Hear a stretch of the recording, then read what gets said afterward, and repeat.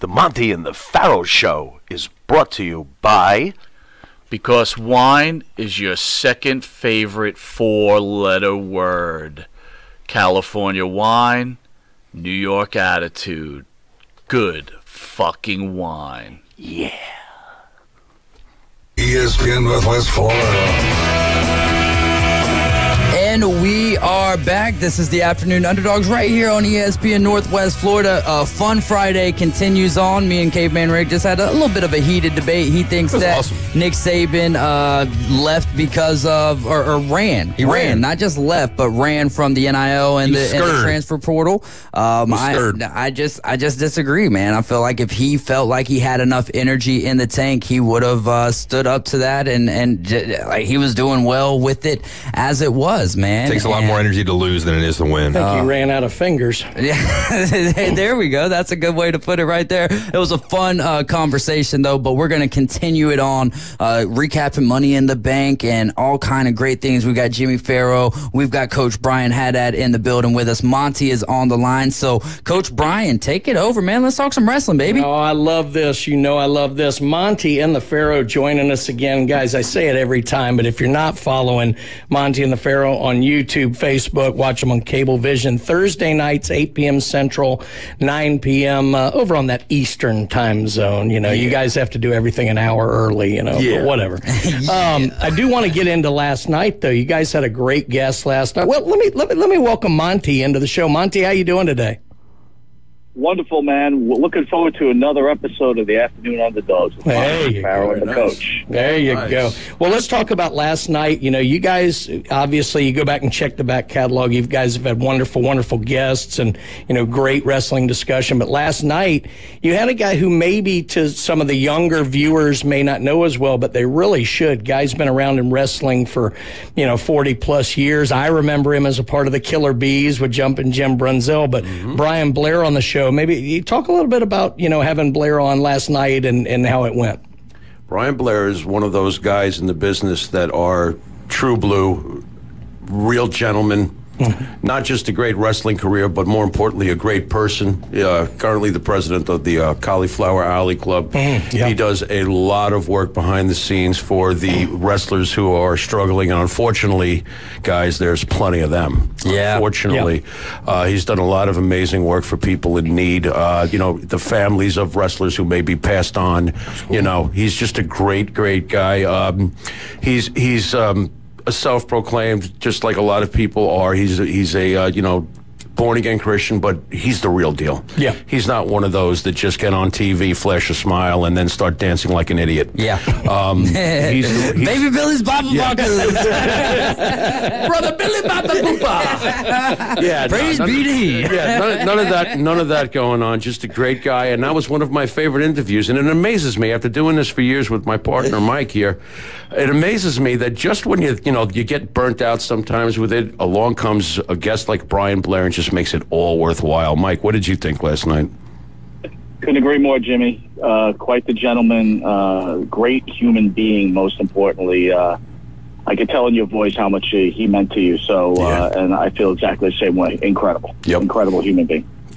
Well, guys, last time we met, we were talking going into Money in the Bank, and, WWE's been on this incredible run, and I think they still are, but perhaps maybe, I think a miss is the wrong term for the show, but let's just say not everything was firing on all cylinders. Had, a few little trip-ups, botches, things like that. It wasn't maybe quite as much of a knock-it-out-of-the-park show as we'd seen on the previous PLEs, but kind of wanted y'all's overall thoughts maybe on Money in the Bank, and then we'll go maybe specifically through the matches. Most of the time, I'm very, very supportive of WWE products, especially their premium live events. God, I finally said that. To me, I like PPV so much. Yeah, I know. But honestly, and you're being very nice about it, I thought it sucked.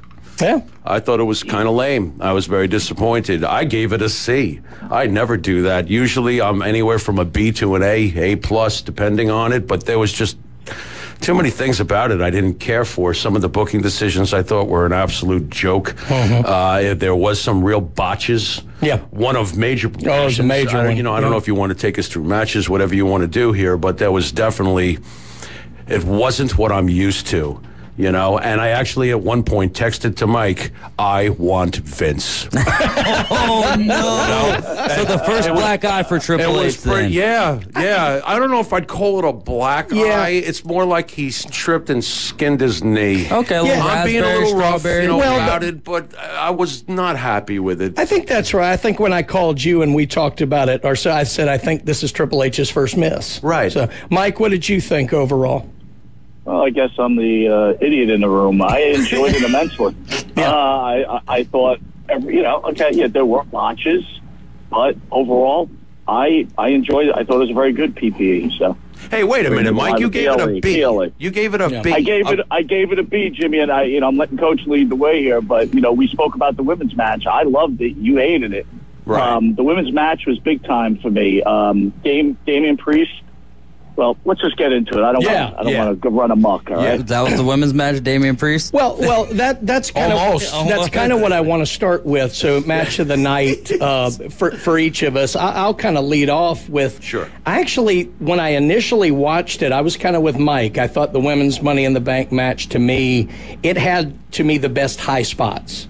That's true. And so immediately after, that would have been my pick. Now, I went back and watched it again, and to be perfectly honest, the match that grew on me the second time that didn't the first was actually the men's Money in the Bank match itself.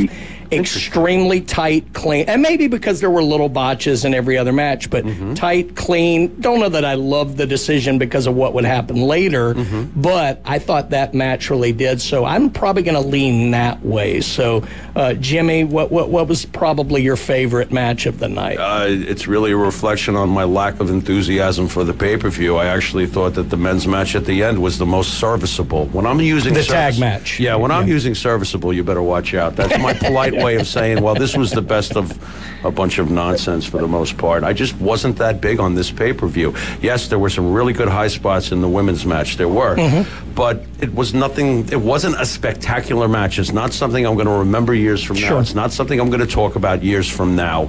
Yeah. So, I look for things like that. A great match should be something that great match. The term great match gets thrown around all over the place nowadays. Like everything's a classic. Like Dynasty. Everything's a classic. Dynasty, right. Yeah. When are we going to see a Dynasty in baseball again? We're never going to see Dynasty. Likely not. Because you need to win 3 or more to be a Dynasty. Yeah, the words get thrown around all the time. 2 really good ones. Back to back, and 3 out of 4 years. Give you that. Right. What do you think, Mike? You still sticking with the women's match for you? Well, I'm gonna stick with the women's. And I chose Chelsea Green to win it, but she had a coming out party. She was fantastic in that match, and Tiffy time. Yes. Again, Jimmy says, what's a standout match that you remember? Well, let's be honest. I don't think there's one match under Triple H's regime that we remember anything.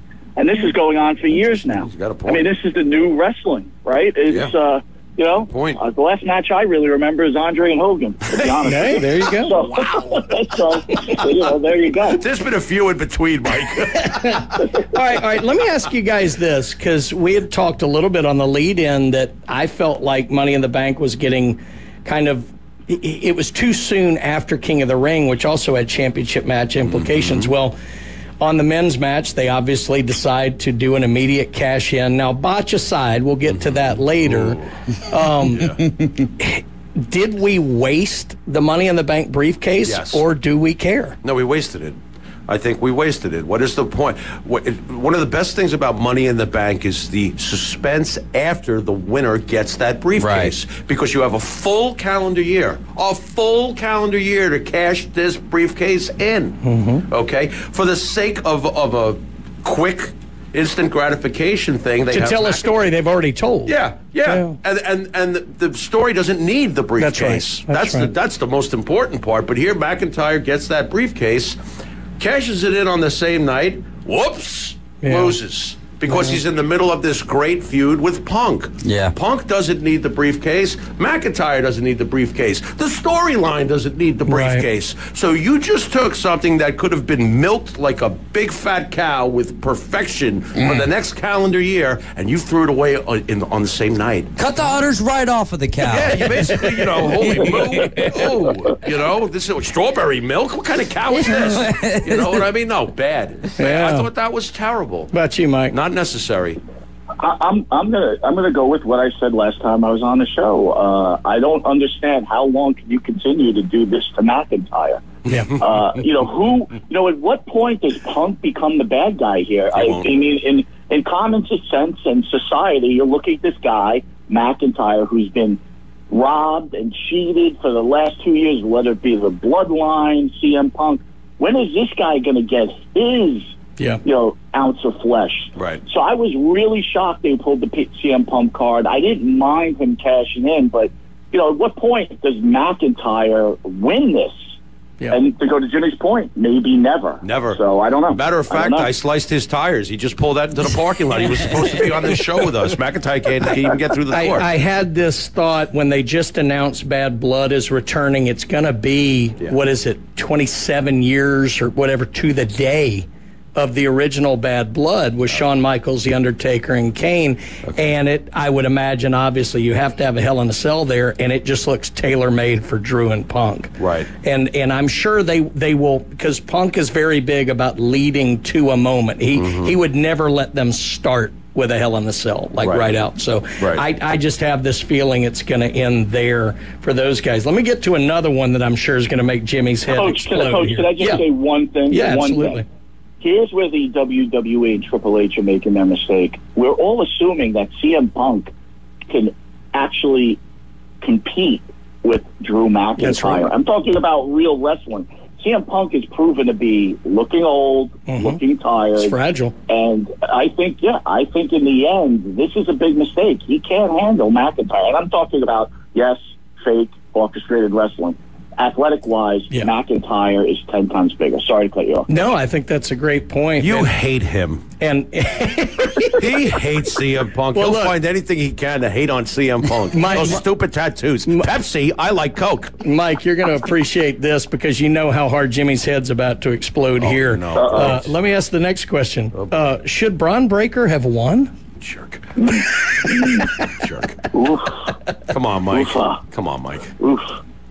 What do you guys think? I'm not answering this, bro. You guys. Yes, you are. Come on, we need content for next Thursday. Braun Breaker should have not only won the match, Zayn should have left on a stretcher.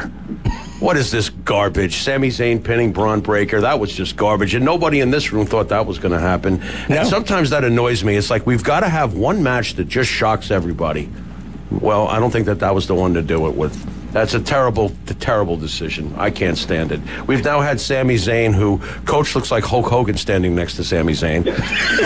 We have Sami Zayn beating Gunther after the longest Intercontinental title reign in the history of this business, 666 days. We haven't beaten the German machine Gunther, and then we now have, with a straight face, you're going to tell me that he can beat Steiner's kid. Yeah. I think Caveman would put Zayn through a table in a split second. I love it. What are we doing? I agree that. Oh no, man! I'm not that big of a dude. But you don't need to be. This is Sammy we're talking about. You don't need to be. You just got to have some attitude. All right. So you got some attitude. I got that. He's got plenty of that. But Jimmy, he's our baby kicker. In the upper deck. Yeah, no doubt. Think about that kid. So what we talked about is I agree with you that I think they should have gone on and put Braun over. However, I actually think there is a story there is. for what they're doing. Yeah, so I don't mind it probably as much as you do. I do think there was a better way to do it, but I like the story they're telling about he's young. Like, he's a phenomenon, but he's young. But every time they do something to him, he learns instantly. Right. Like, they can't hit him the second time with it.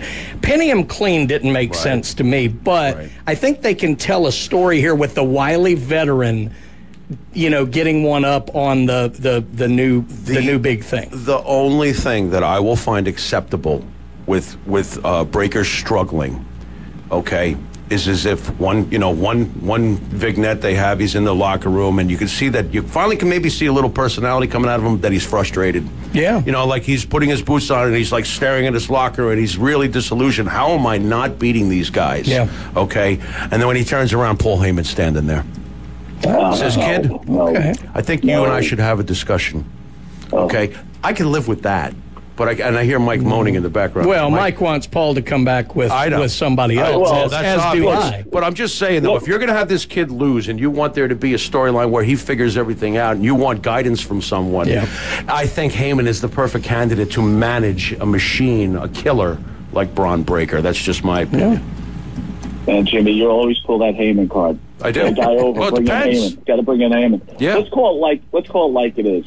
Everybody was like, well, Braun Breaker's winning the IC title. Everybody. So there's Shawn Michaels, there's Triple H going, let's let him pin Breaker, and we'll really tell these smart marks what it's all about. Have a good day. That's what it was all about. They sounded just like that, too. I bet they did. I got a great idea, Sean. What's that, Paul? That sounds like Pinky at the Brave for some reason. I think let's have him lose and just screw up everybody. I can see that. I can see that. Oh, boy. Hey, we're going to go ahead and ride to a break and continue this fun segment on. We've got some personalized questions for you guys as well. Might a little tag team match between Jimmy and Monty. We'll be right back, though. This is the Afternoon Underdogs right here on ESPN Northwest Florida. For 7 years, ESPN Northwest Florida has been your destination on the Panhandle for the Atlanta Braves. He just blew the doors off that thing. But our listeners are the real MVP. Another dominating performance. So this year, we're giving away more tickets to Truist Park than ever before. Keep listening to win family 4-packs to experience the Atlanta Braves. From ESPN Northwest Florida, PCB Hobby, Pepsi, Fairfield, Hampton Inn on Thomas, and Home 2 Suites. Good evening. This is Joanna with your weather forecast from ESPN Northwest Florida on this Friday. Clear tonight with a wind at 7 miles per hour out of the west and a low of 82. Tomorrow morning, look for a light breeze and sunshine with a temperature near 90. The afternoon and evening, a high around 90 and a possibility of thunderstorms and mostly sunshine. Sunday, hot with a high of 91 and sunshine. This weather forecast is brought to you by Ellis Agency Insurance. Thank you for listening to ESPN Northwest Florida. Rely on it. Did you know that fees associated with real estate closings are virtually the same from one title company to the next? So what sets South Oak Title apart? Effective communication, customer service, expertise, and technology. If you're buying or selling real estate, refinancing a residential or commercial property, tell your realtor you want to close with South Oak Title. South Oak Title, with locations across the Southeast, including Panama City Beach, Inlet Beach, Destin, and Fort Walton Beach. Visit them online at southoaktitle.com. With over 65 years of combined experience, Instant Replay Sports Cards is happy to help you take your collection to the next level. They carry all the new hobby boxes, signed memorabilia, and supplies. New and vintage cards and Pokemon. They sell and trade cards and are always looking to buy. They're an authorized source for Topps, Panini, Upper Deck, and Leaf cards. Instant Replay Sports Cards is open 7 days a week at 752 West 23rd Street, down from Academy Sports. It can always be reached at InstantReplaySportsCards.com. Karen bought 83 liters of Dr. Thunder, a suitcase full of Cheez-Its, and a drum of Crisco. Now she's crying about using the self-check at Walmart. Maybe we should speak to a manager or something. Just saying. ESPN Northwest Florida. And we are back. This is our final segment of the week. If you have any topics or questions or thoughts for Monte, Pharaoh, Coach Brian Haddad, text him in to 85 or call 850. Just text him 850-215-6290. I'm going to throw it back to Coach Brian Haddad because time flies when you're having fun, and we have a lot of fun with these segments. Well, I mean, we could go on and on about that premium live event forever, but I wanted to get to what happened the next night. So, okay, maybe for the first time in a while, sentiment is a little meh coming out of a PLE. We've got a Raw, and all they do, look, it's often been described, wrestling's been described as a soap opera for men.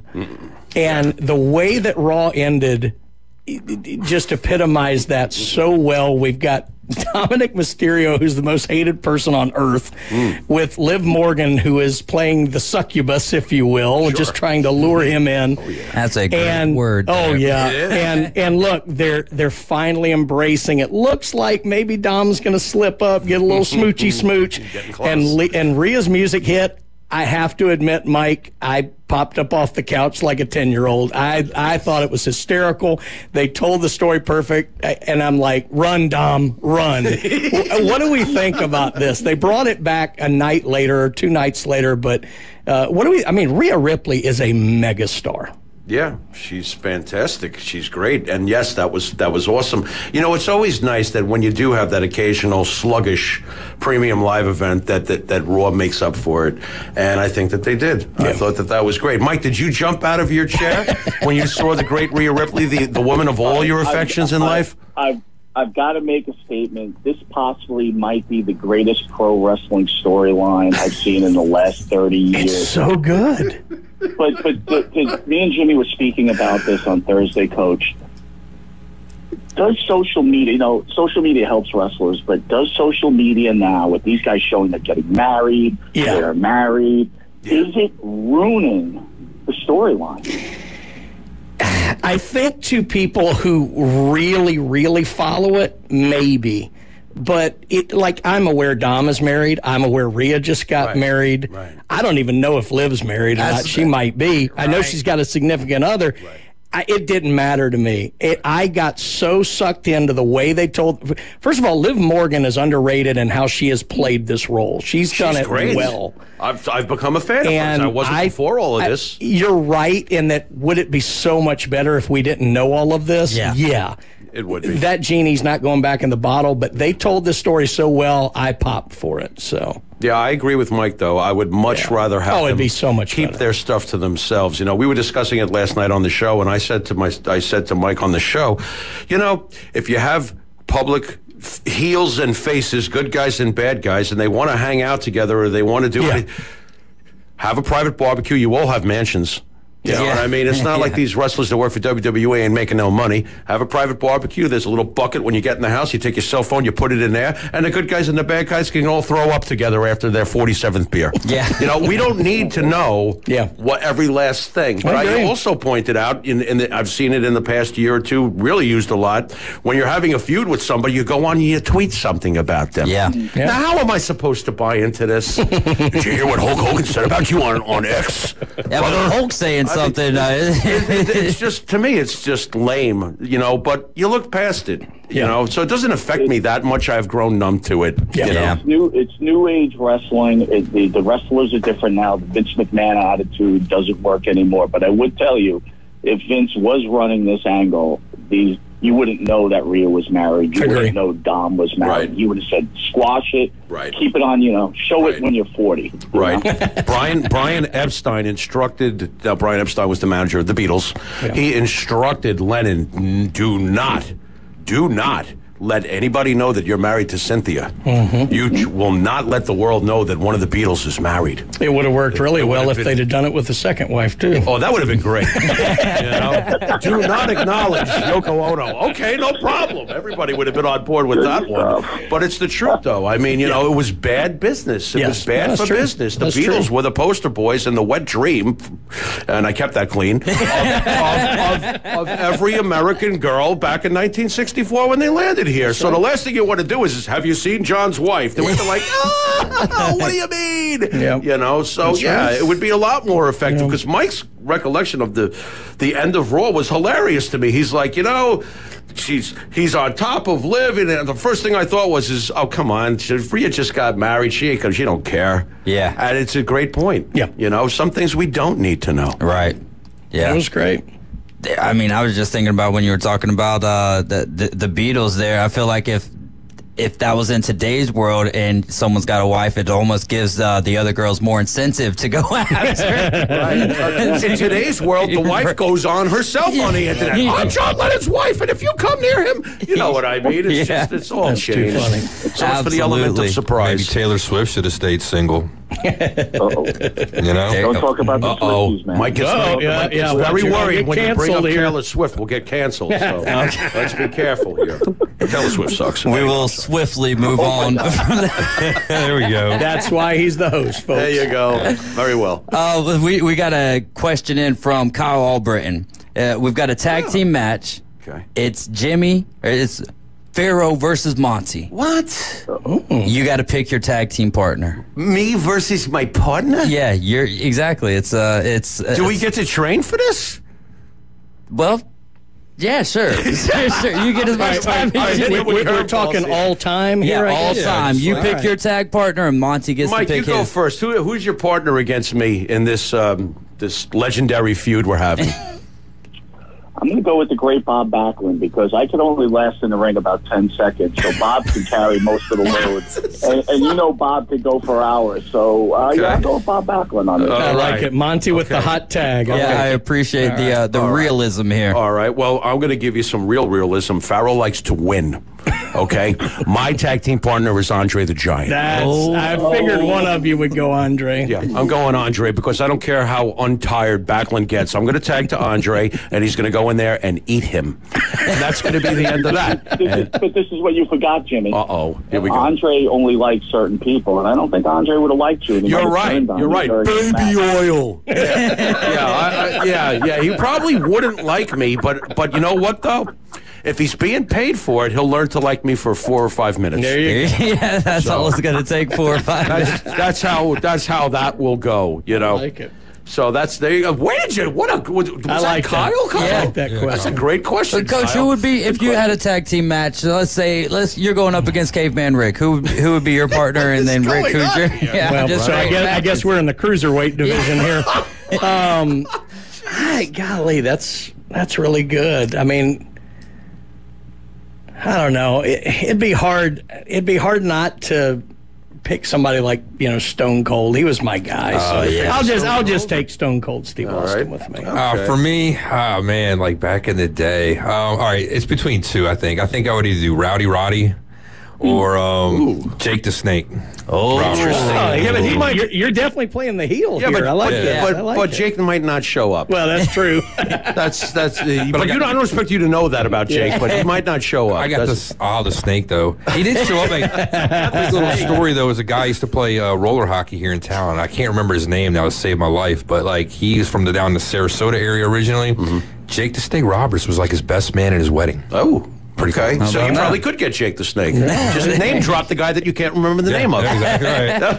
Some guy he sold John Doe. This guy that sold medical products or something. Oh, well, that's why. Friends. That's why he was there. There you go. I bet you there was a lot of white powder at that. Yeah, that was the medical. Yeah, we just figured that light showed up. BC and Goody Powder is what that was. Pharmaceutical, no less. Very good. Very good. I was watching one of those This Is Awesome WWE countdown shows the other day, and they were going over tag team partners. So I was curious as to your guys' Mount Rushmore of tag teams. Oh my God. Yeah. Wow. That's a question for Pharaoh, Monte, and Coach Brian Haddad. Off the top of my head, I know who number one is. It's after that it gets tough. For me, real quick, I just want to throw out somebody I thought was cool when I was younger. Demolition. They kind of look like Kiss. Thank you. So I like They're them. on the Mount Rushmore. I think they're on.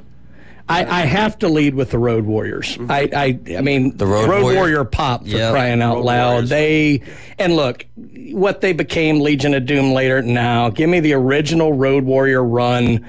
Those guys, I think, have to lead it off. I'm good with Demolition being on there. Golly, Nasty Boys. No. They were good, though. Not for me. Golly, I may have to think about this one a little more. British Bulldogs. The British Bulldogs would be up there. Heart Foundation. They were good, too. Go ahead, Mike. Go ahead. I'll go through quick. Demolition. Mm-hmm. Fabulous Freebirds, and don't give me this, there's 3 of them. They're a tag team. Yes. I'm sorry to say it, East-West Connection, Adonis and Ventura. That's just a personal pick of mine. Right. and then Rocky Johnson and Tony Atlas. That's a great list, Mike. I like that list. That's definitely different. My list is partially historically responsible, but also some of my favorites. I would say the Road Warriors have to be on anybody's Mount Rushmore. You're just being ignorant if you don't include them. Hey, take it easy there, buddy. Yeah, sorry, man. Sorry, man. I just got to tell it like Gordon Soley would tell me to tell it. The Road Warriors, Demolition. This is when my personal favorites come in. The Dudley Boys. Oh, yeah. I got to have me some Dudley Boys.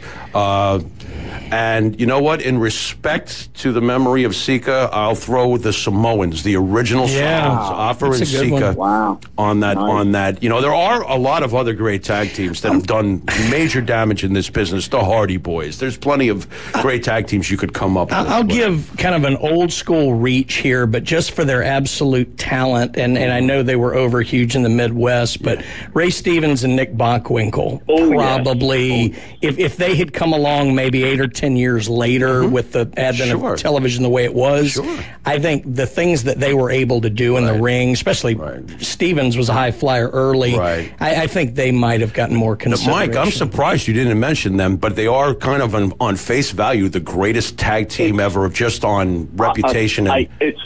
It's hard to disagree with Coach Jimmy. I mean, that's the problem with tag teams. It's not so clean as is with wrestling. Yeah. You got to put your favorites in there because, you know, if you're just going to go by titles and everything, you guys nailed it. But how don't you put Stevens and Bockwinkel? And on that note, what I was trying to get at was I'm amazed you didn't say Hogan and Savage.